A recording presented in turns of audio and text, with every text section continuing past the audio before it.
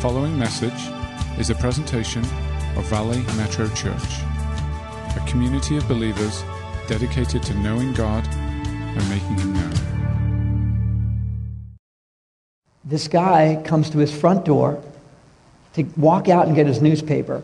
And when he opens the front door, he's totally surprised. He's totally shocked. He sees this little puppy there he's never seen before, wagging its tail with his paper in its mouth. And he thinks, I'm loving this new delivery system here. I got to encourage this little puppy. And he runs inside and he gets some treats. And he comes back and he's like, good doggy, way to go. Gives him a bunch of treats. You know, that was amazing. But the next day he came out, he was horrified. He opened the door and there was the same little puppy there, but there was 12 other newspapers that belonged to the neighbors, all sitting out in front. So we spent the rest of his morning trying to give back those papers to the rightful owner.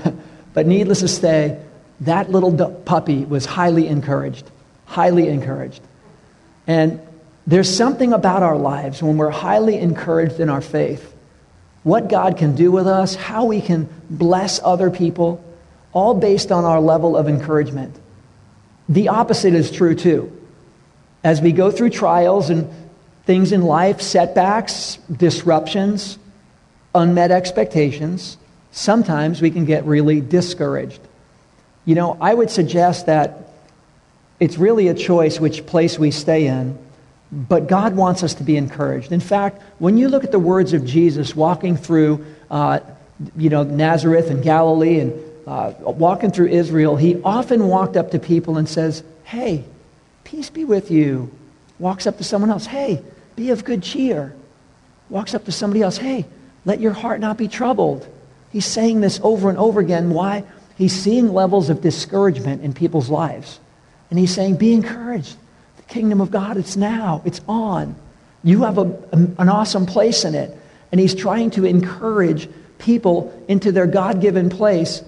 And yet you and I know we go through seasons in our own life where there are setbacks and discouragement is a reality. And hopefully we don't stay there very long. And if we are, we hope and pray someone loves you enough to come alongside and help encourage you again. And also turn the other way around. My prayer is that we're the kind of people that we look around and when we see people that are discouraged, to walk up and to speak into their lives. That goes so far. It goes so far when somebody is going through something to speak into their lives. Yesterday, we were at Fry's.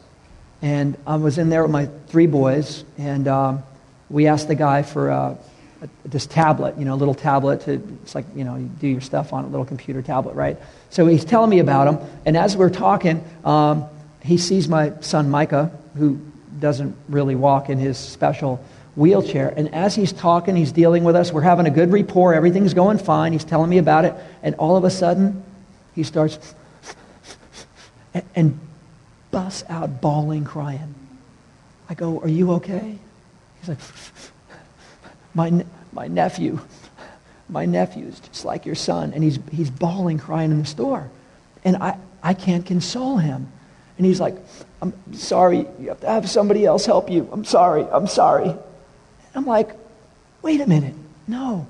And as he's walking away bawling, all the other employees are all around like, what did you do to him? I mean, it literally was, the way this guy was full-grown man, bawling, crying, it looked like somebody did something horrendous. And really what it was, he's got a sensitive heart. And his heart was breaking. When he saw my son, it reminded him of his nephew.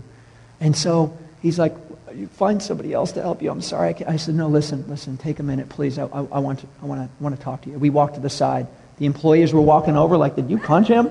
No, I didn't punch him. The kids, even my kids were like, Daddy's okay, guys, go stay over there. And I realized this guy was so discouraged from the situation, he couldn't keep it together any longer. And I just got to sit and share with him. His name was Emmanuel. I said, Emmanuel, you know what your name means. It means God with us.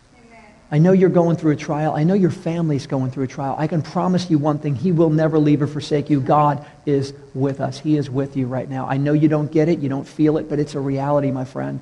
And I was able to just put my hands on him and pray for him, encourage him. And I gave him a tag card. because he was met with the love of God in a place where he's fallen out in the store. I just want him to know, God loves you. God loves you. And he went from this place of total discouragement. I said, no, take your time, bud. I want you to help us. And so he takes his time. And again, all the employees are like, they've never seen a full-grown man bawl crying in the middle of helping a customer. And they thought something traumatic happened. And I said, do me a favor. God's given you a sensitive heart. Don't ever lose that heart. Don't ever harden that heart, because your heart is sensitive. And this town, this city, this country, the pace, the hamster wheel that we're on, will begin to harden your heart if you don't keep it in the right place. I would suggest one of the most important things you and I can do in our life is keep our heart encouraged. Stay encouraged. What does it take for you to stay encouraged? We have to encourage others around us, but we have to stay encouraged, because if we get into a place of discouragement and we stay there, it's not long before people pull over and they stop and they don't move on. And I trust that all of us in this room know people who were walking with God in a place of encouragement, and along the way, somehow, for some reason, they stopped. Does anybody know folks like that? Okay, I would encourage you right now to think of who those people are, because I'm hoping today we wrap up with an action point. And that would be, who do you know that was doing well? There was a time they were doing well. In fact, they were encouraging others. They were running this race. They were living for the glory of God. They were in a good zone. God was using them and their heart was encouraged. But they've been through some stuff. They've hit some speed bumps. They hit some potholes. They were discouraged by circumstance or by people or by unmet expectations or whatever it may be. For some reason, they got discouraged. They didn't get out of that discouragement. They pulled over, and to this very day, they're still sidelined. You know people like that?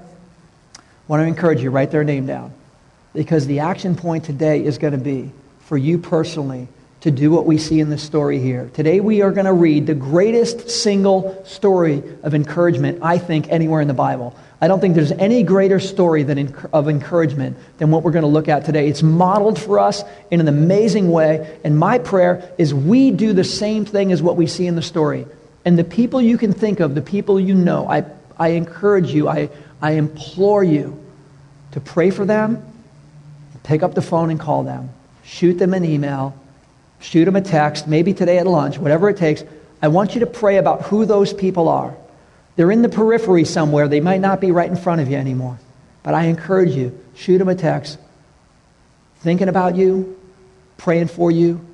God loves you, has an amazing plan. I'd love to get together and connect sometime soon when you have a minute. Boom. Would you do that? How many people will willing to do that? Come on, because this to me is where a story like this becomes incarnate. It comes alive. The Word is already alive, but I believe when we look at a story like this, if we'll apply it and do what we see in the story, you will be a life giver on a whole nother level. You will give life. And I pray if you and I are in that situation that we see in the story, I pray we have people that love us enough that would do the same for us. Don't you? That would do the same for you, that would reach out to you and encourage you and remind you of your God-given identity, your God-given place, His will for your life, that He loves you and that you have friends that love you and will stand with you and help you through things. We were made for community like this. God made us for community. He made us to live in community. And this encouragement is a really big part of it. I love this scripture. Before we jump in fact, if you have your Bibles, you can open up to Acts chapter 9. That's where we left off last week. But I want to open with this one scripture that I love. It's in the New Living Translations. It's Hebrews 10:24. And this is what it says. It says, think of ways to encourage one another to outbursts of love and good deeds. Think of ways to encourage one another to outbursts of love and good deeds. Visualize this. You telling somebody, if you have kids, maybe it's your kids or maybe it's a friend or someone in the family, you coming up to them and encouraging them with something that is going to result in an outburst of love and good deeds. Because I believe that's what the Spirit of God wants to do in us. He wants us to be encouraged, and there will be an outburst of love and good deeds. I found that God typically uses people like you and I to encourage others, to speak into their life. And if anyone's ever done that in your life, you know there can be these outbursts that result because there's a change of heart. Instead of our heart being discouraged, we get encouraged. All of a sudden, we feel the fresh wind of God again. Rivers of living water come again, and we begin to be used by God in ways we're in a greater relationship and intimacy with God, and it's really, really amazing.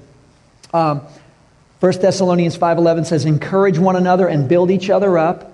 Hebrews 3:13, but encourage one another daily, as long as it's called today. But again, my favorite, think of ways to encourage one another to outbursts of love and good deeds. And so as we step into this story today, we're going to pick this up, and the setup is this. There is a very religious Pharisee by the name of Saul. He thinks that he's serving God, but he's so disconnected from the heart of God, he has no idea what he's doing.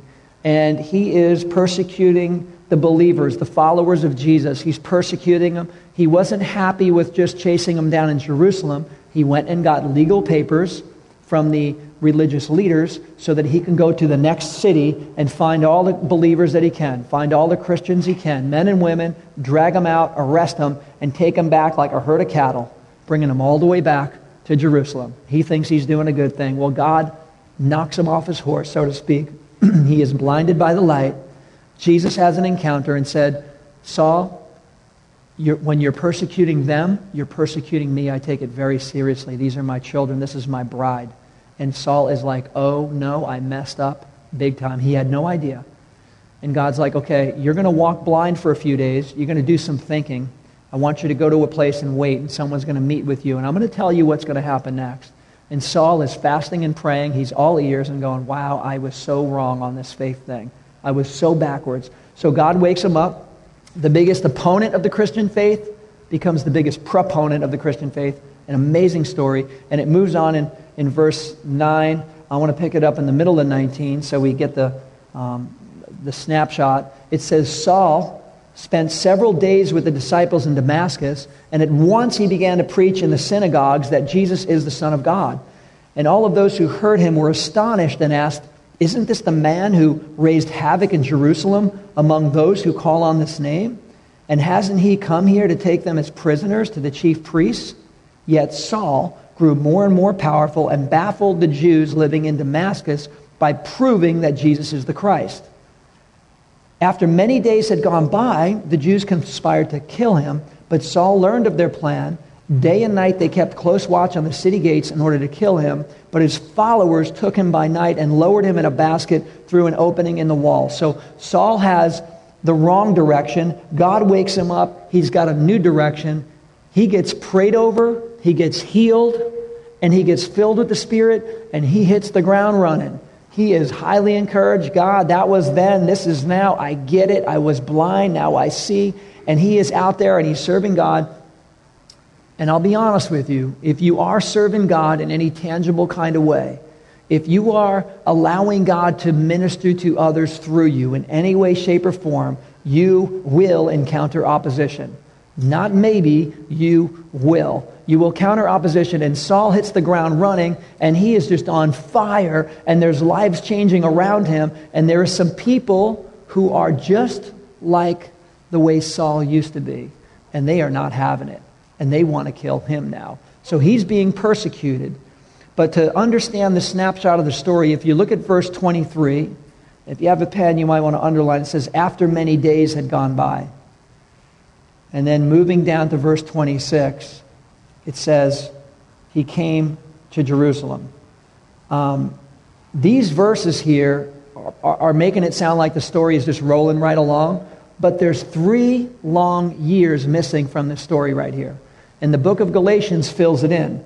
Now, Acts is a chronology of the birth of the church, the growth of the church, and the spreading of the church, and it's covering all the main events, the main things that happen. It can't sit and cover every single year. It doesn't intend to. The author doesn't try to. But Paul, who writes Galatians, says, let me fill in a gap for you, and let me tell you what happened in that time.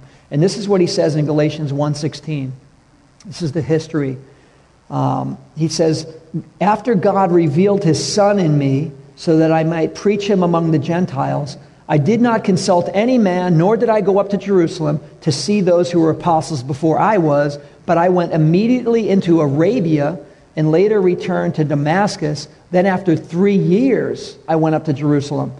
Wow. So Jesus wakes him up to the reality of who Jesus is. He's sharing faith. There's persecution. He gets down from the wall and he's in a basket.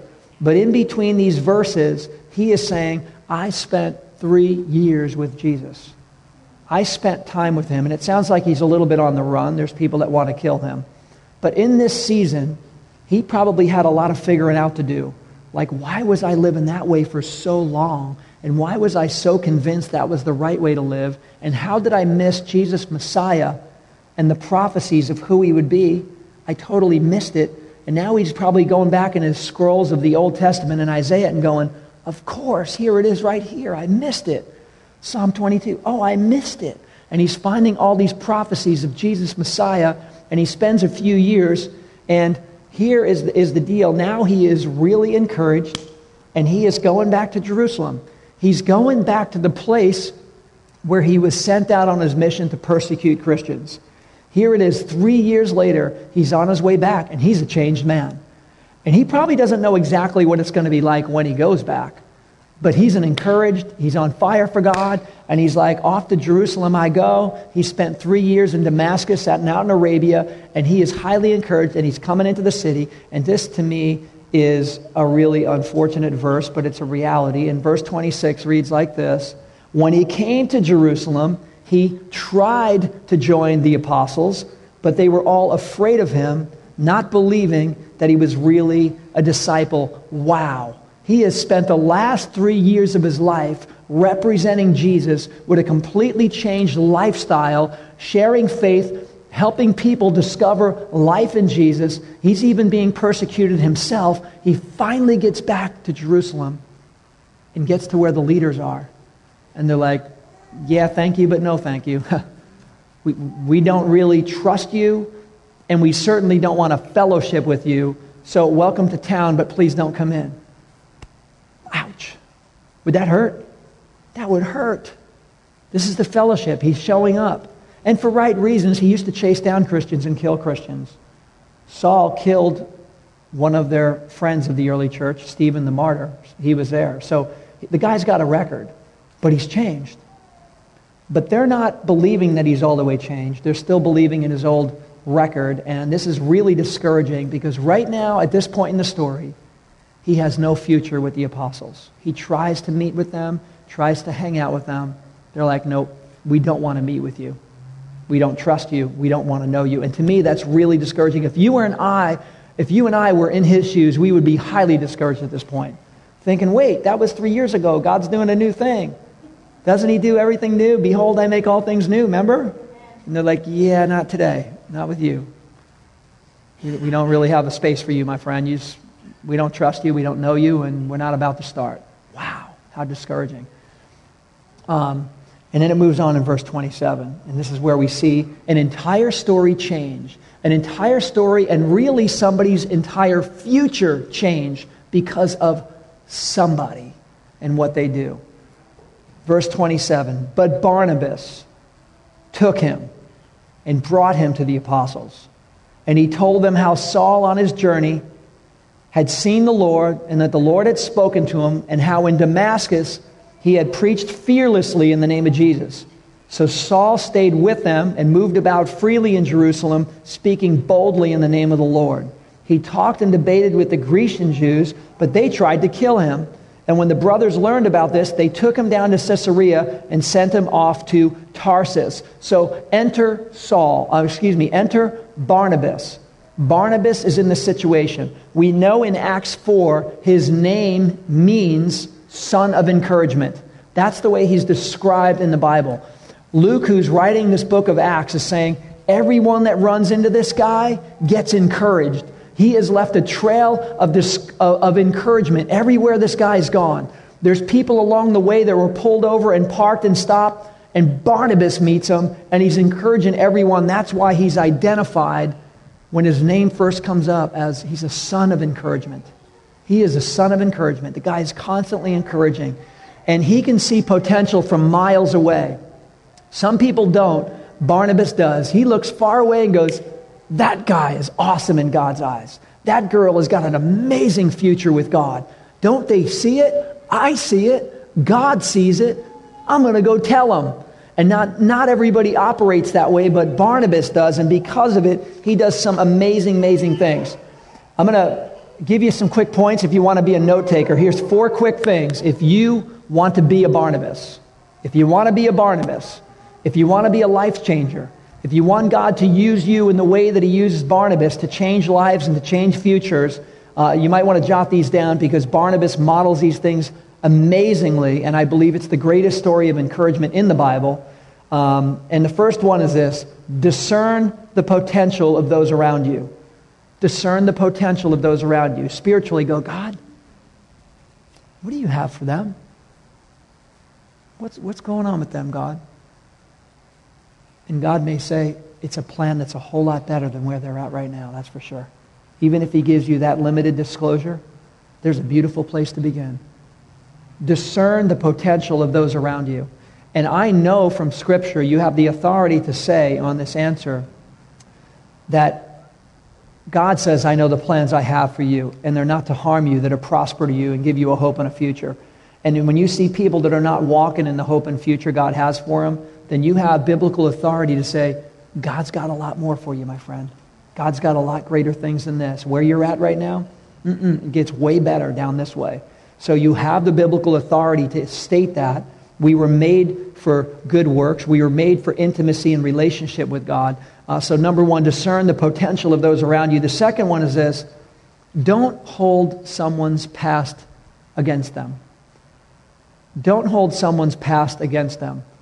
We're all sinners saved by grace. We've all sinned and fall short of the glory of God. Everyone on planet Earth with a pulse has messed up. That's a scriptural reality. Everybody, a spiritual reality. Everybody's messed up. In some way, along the way, has messed up. And hopefully come to Jesus and says, will you at least take away my stuff, God? Give me a new beginning? And he says, yes, I'd love to.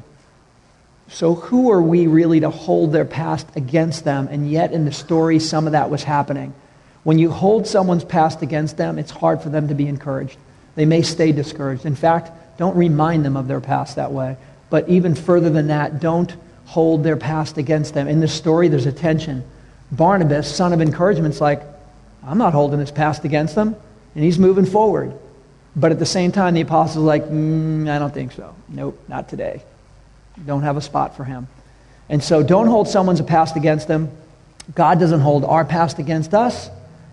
Neither should we hold anyone's past against them. The third point is recognize the calling on people's lives. Recognize the calling. Barnabas saw something in Saul going. He was going the wrong way, and he was like a loose cannon, and he was like an out-of-control train. But at the same time, there were things in him that, tempered by the Spirit of God, can be the most amazing thing ever. We see this often with the Apostle Peter. Peter was the guy like saying the dumbest things at the dumbest time, standing up and speaking up. Everyone else is sitting down. And he would say some dumb things. But Jesus is like, you know what? I love his boldness. I love his brutal honesty. I love his willing to just get up and stand up and step out. You know, all the apostles are in a boat and it's out there in a storm and no one would dare get out. Peter's like, looks like Jesus to me. I'm going. I don't know about you guys. It's like, really? Yeah, he's just bold. He's just so bold. And although he denied Jesus 3 times, Jesus is like, I don't hold that against you either, Peter. I'm going to restore you. Do you love me? Yes, I love you too. And you're restored. I'm not holding you past against you. And so there's something to be seen in people and their strengths and their God-given endowments of God's grace and calling and gifts to see in their life. And when you see it, speak to it. Does that make sense? When you see their gift, when you see the grace of God in them in areas, speak to it.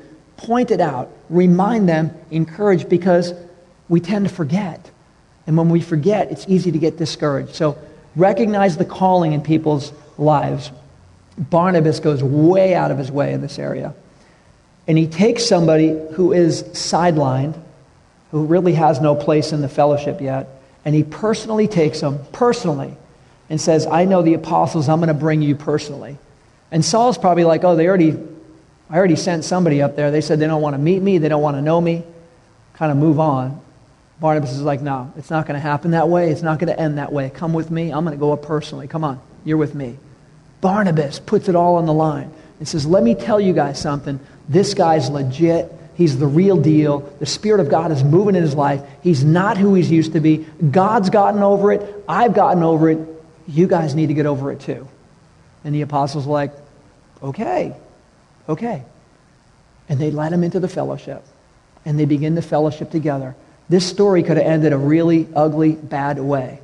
And because of Barnabas, he is now in the fellowship. It's pretty amazing. The fourth one is this, and seems like Barnabas tends to do this all the time. And I think it's an indicator of an encourager. But the fourth point is to build bridges instead of burning them. Build bridges instead of burning them. People with a gift of encouragement are constantly reaching out and building bridges. Hi, how are you? Good to see you. God bless you. You know, I mean, they're encouraging. They're you know, God's got a plan for you, and I'll be praying for you. And they don't cut people off along the way. They don't start severing relationships along the way. That's kind of a reckless way to live. Just keep chopping off relationships. And some people go through life just chopping up a lot of relationships. Barnabas has got a lot of love. He's got a lot of grace. He extends it. And I believe because he does, God keeps filling him up with more so that he can keep pouring out this amazing encouragement. So in this passage, Saul now is telling the Jews in Jerusalem that Jesus is the Messiah. And there's some tension. The Jews get mad and they want to kill him. And so the apostles, and this is one of the saddest verses, I think, in the Bible, but it says that in verse 30, when the brothers learned of this, that Saul was stirring it up, sharing Jesus, but people are getting mad, they get a little stirred up, and it says that they essentially took him down to the dock and they sent him. Saul, come with us. Where are we going? Come with us. We're going to the dock. Going to the dock? Yeah, come on, get your stuff. Huh? Come on. They bring him to the dock. What's the boat fare to Tarsus? It's 40 shekels. There you go. Hey, Saul, we'll check in with you, bud. Stirring it up around here. Things are getting a little crazy. See you later, okay? Be in touch. They paid his boat fare and they sent him home to where he comes from. That could be the end of the story. And the sad part about this, when they sent him home, in church history and in the Bible, we have no record of Saul. I think he left highly discouraged, by the way. I think he did. I might be wrong. But we have no record anywhere in history or in Scripture of Saul doing anything. After the radical transformation that happened, and the apostles wouldn't accept him, and they finally did, and then after he stirs it up, they send him home, and they send him to Tarsus. We have no record, no evidence that Saul was ever contacted by any of the disciples. Maybe they did. There's no record of it. The early church fathers don't have anything. No one says, well, I was staying in touch with Saul when he was in Tarsus. Nothing. We have no record of any contact with somebody like Saul, and we have no evidence that he continued his ministry back home. We just don't know. I can't say that he didn't. The Bible doesn't say he did no ministry in Tarsus, but we have no record. There's no church planted. We don't have stories of people coming to faith. Nothing. I think the guy's discouraged personally. We have no evidence of any letter being written. We have no evidence that any churches were started in that entire area by him. And I believe he's discouraged because he was basically rejected by the apostles. Barnabas got him included. And they turned around, and within 15 days of being in Jerusalem, they shipped him home. 15 days. He was in Arabia for 3 years getting ready, understanding God more, planning, understanding the kingdom of God. Coming back to Jerusalem, tries to join. Sorry, we're not having you. Barnabas brings him in. Okay, finally I'm in fellowship. He's there 2 weeks. Time for you to go, bud. Grab your bags. Walking you down to the dock. We love you, my friend. Here's the boat fare. Off to Tarsus. Maybe I'm being a little harsh on my reading of it, but that essentially is what happened. And we have no record of anything going on. Why? Because that's what discouragement does to you. That's what discouragement will do to me. When we're discouraged, we by nature kind of pull over and park and we stop. We don't move forward in momentum and in faith, and this is what happens. And it looks to me, my read of the Scripture is that Saul is pulled over and he's discouraged and we've got no record anywhere. I don't know how somebody as contagious as Saul, filled with the Spirit, turning things upside down, I don't know why after this experience there is zero correspondence or evidence of anything going on for years. I don't think there's a good reason for it. I believe it's discouragement. The Bible says that we are to fan each other into flame. Fan. If you're ever building a little fire and it starts going out, air is your friend. Wind is your friend. Poof. Fire's right back up again. And that's what we're to do with each other's faith, is to fan each other into flame. God wants our light to shine before men, not to flicker. I personally think, my view is that Saul was just flickering up there. And if someone did reach out to him, he'd probably say, just making my tents, my friend. Just making tents up here in Tarsus. Just doing my job. Because I think that's what discouragement does. It kind of makes you default back to what you used to do and what you know. And I believe that's the zone he's in. Again, if you know anyone in your life that's pulled over and that is parked and has been sidelined in any way, shape, or form, if this is sounding familiar to someone's life you know, I really pray and encourage you, write down their name. Don't let it go to next week. You'll forget about it. Today, shoot them a text, give them a call, drop them an email, post something, whatever you do. But go after them. Be this kind of person. Be a Barnabas in their life. Now, here's the thing. If you would fast forward just a little bit to Acts 11:22, we need to jump here for this paragraph because this starts to seal the deal in the story. It ties it all together. And there's two people in the story again and again. It's Saul, who I believe is highly discouraged, and Barnabas, who loves to encourage people, who sees potential in everybody all the time, and he's walking around encouraging everyone all the time. And it says, starting in verse 22 of Acts 11, the setup is that revival started to break out up in Antioch, north of Jerusalem. And they're like, what? There's a revival going on up there? And they go, yeah, let's send Barnabas up there to check it out, see what's going on. So it says, news of this reached the ears of the church in Jerusalem, and they sent Barnabas to Antioch. And when he arrived and saw the evidence of the grace of God, he was glad and encouraged, you might want to underline that, encouraged them all to remain true to the Lord with all their hearts, because that's what an encourager does. In verse 24, he was a good man, full of the Holy Spirit and faith, and a great number of people were brought to the Lord. Then Barnabas went to Tarsus to look for Saul. You might underline look.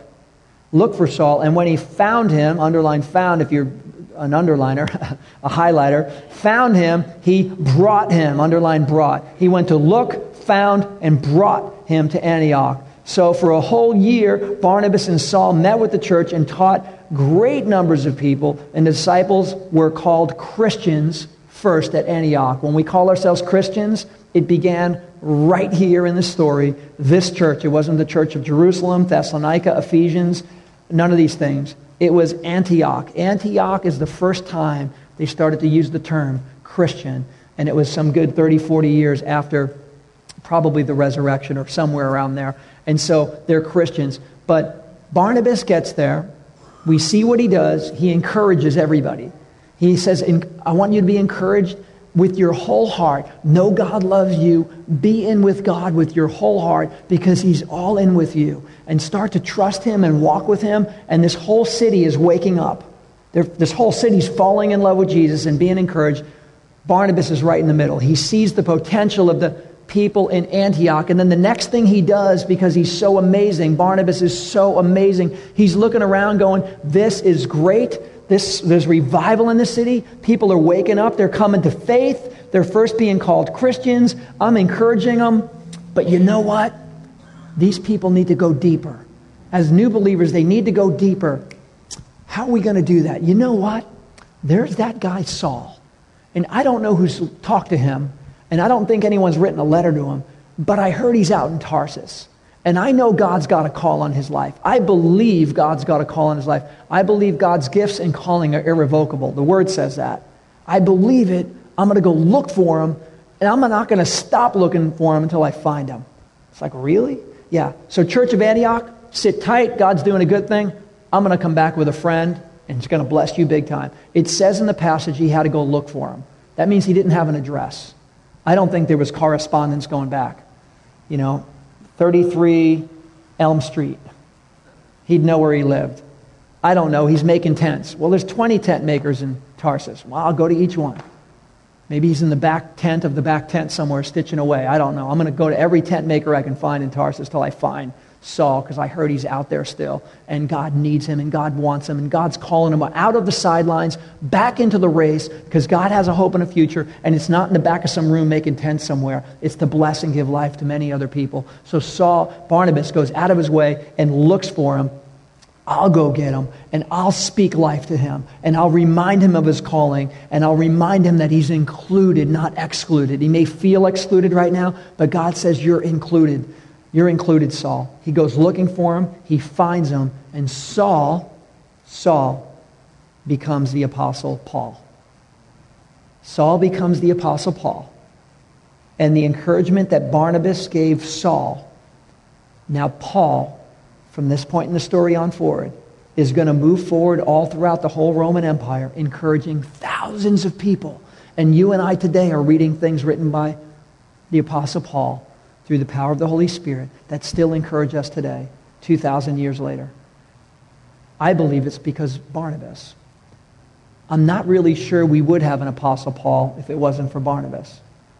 God's sovereign, but we got to do our part too. We interact with the living God. God does his thing. He doesn't force us. He doesn't put us in a category and jam us into things and make us change our mind or else. We have this free will, or agents of free will, but we get to partner with the living, powerful, sovereign God, and when we do, it gets glorious. And Barnabas did exactly that, and Saul did exactly that, and the rest of this gets to be history. It's really amazing. And so, if the worship team comes up, I just want to close on a couple of points about this. I believe one of the greatest ministries you and I could ever have is encouraging people. I really do. I really believe encouragement goes a lot further and deeper and wider than you know. If you're in a marriage, encourage your spouse. It's amazing how many people go through life and just don't encourage, just like they don't have to. Encouragement goes a long way. A little encouragement goes a long way. If you have children, encourage them. If you have friends, school, whatever, on the job, encourage the people around you. Ask God, show me something in them that you want to call out. Show me something in them, God, that you want to highlight and call out and bring to light. And Lord, I will speak life to it. The Bible says the power of life and death are in the tongue. You know that? The power of life and death are in the tongue. We can speak life. Speak life to people. Barnabas went around speaking life. Antioch. Got a call, you got a hope in the future, it's going to get so much better, we're going to go get Saul, I'll be back, stay tuned guys. The whole church is fired up, and it's all true. He's not making stuff up, he's not psyching them out, he's telling them a spiritual reality of God's future for them. When you look at, say, the sport of boxing, which is really hard, some people are getting hit all the time and getting knocked down, and the difference between a good boxer and a great boxer is a great boxer will get back up again. A great boxer will get back up again. And a good boxer won't get back up again. And it's been said by boxers who have got back up again, what made them get up? How did they find the strength to somehow get up? And oftentimes they'll say, you know what? Sometimes it's just somebody yelling in your corner. Somebody yelling for you in your corner. Come on! You can do this! Get up! It doesn't end this way! Come on! You can do all things through Christ who strengthens you. We're with you. Come on, get up, get up, get up, come on. It's somebody yelling in your corner, and I pray we have people yelling in our corner too, because there'll be a time where we get knocked down and we need someone yelling in our corner. I think God is asking us this morning, will you yell in somebody's corner? Will you yell in somebody's corner? Will you yell and encourage and speak life into areas? This is God's calling. You're not making stuff up. We're just trying to partner with God in the areas of what God wants to do. Start yelling in someone's corner. Start speaking life over people. Encourage people in their calling. Encourage, persuade, cheer them, convince them of their true identity, help them see their future, because the power of life and death is in the tongue. And so my encouragement is that we will be Barnabases and we will begin to speak life. You can even do this today. If you're here today and you go out and get some hospitality, say, thank you so much for doing this. You guys do this every week. It's awesome. On the way out, the sound man, thank you so much for coming and hooking up all this sound and doing this. Thank you. We appreciate it. What a great gift. Your gift blesses everybody else. Mutual edification is happening because of you. Children's ministry, thank you so much for loving up on these little kids and putting the seed of God's word in their heart. Wow, that takes a lot of patience and dedication. Thank you guys so much for what you do. Maybe the teenagers in the coffee house making a latte or a frap for you after the service. Thank you so much for serving God in this way. You're blessing other people. Then you and I begin to speak life, and people start going on a whole new level because they're encouraged in the things of God. So on that note, let's just close in prayer. Mighty God, I just thank you for this passage. I thank you for the power of encouragement when it's done through your word, through the authority of your word. You have God-given identity for people. And there's so many people that are disconnected with their identity. And there's also people that are that have been chipped and dinged and bruised along the way in our hearts, Lord. And our identity gets a little confusing. It gets a little, we don't really understand. We slow down, we pull over, we park. We don't go forward. We don't continue in faith. We don't continue advancing for your glory. We don't continue giving life because we can get a little chipped and dinged and wounded ourselves, discouraged along the way. God, I believe today you want to speak life in that area. I just want to pray. If you're dealing with discouragement in any area this morning, I just want to ask you to stand. I just want to pray for you. If you're dealing with discouragement in any way, setback, unmet expectation, prayers, amen. Anybody, let's be real with God right now. This is time for transparency. This isn't in front of anybody else. It's between you and God. Just want to agree with you in prayer. If you thought there was a promise that wasn't fulfilled or somebody did things to you, and you know what, that stuff's real and it does hurt. It stinks, really. But if there's any area of your life that you're discouraged, I just want you to stand up, and we want to give this to God. So just put your hands before you, just in front of you, just make a little cup, and just put that idea, that thought, that burden of your heart. That's a real burden. That's something weighing down your soul. That's like putting a 10, 20-pound weight in your hand right there. Take that thing, that unmet expectation, that whatever it is, and just put it in your hand. And just say, living God, take this burden from me. Take this burden from me, God. I don't want to walk in discouragement, God. This is weighing me. This is pulling at me. This is tugging me. This is holding me back. This would, if it grew any bigger, it would pull me over and I wouldn't even be here today if this continued to grow in my life. Lord God, I just pray, Lord, that you would give me that gift of encouragement that Barnabas had. Replace what's in my hand with a gift of encouragement, God. That you wouldn't only fan me into flame, I would begin fanning others. I would look around looking for opportunities to speak life, to bless people, to encourage others, and Lord, that they would turn around and give life too. Well, God, we love you. Take these things from us, God. Replace discouragement with courage. I know in seasons like this, there's things you're working out that you can only deal with our soul in times of settling down a little bit. But Lord, on the other side, weeping may come for the night, but rejoice cometh in the morning. You said tribulation, you will always have tribulation, but take heart, take heart, take heart, for I have overcome the world. Jesus, you've overcome the world, Lord, and we're overcomers in you. I pray we would take heart, and we would take hold of that for which you took hold of us. We love you, mighty God. I pray for a blessing on everyone's week, and just an amazing opportunity to connect with people who are discouraged and pulled over, and you would use us as prophets, God. We would leave here functioning in the prophetic, that we would speak life into people's life. Show us what to say, show us what to highlight, but I pray we would start speaking life, and when we need to be spoken into, that others around us would do the same. We love you, mighty God. We thank you for everything, Lord. Praise you in Jesus' name. This has been a presentation of Valley Metro Church. To hear more messages, or to support future podcasts, please visit valleymetrochurch.com.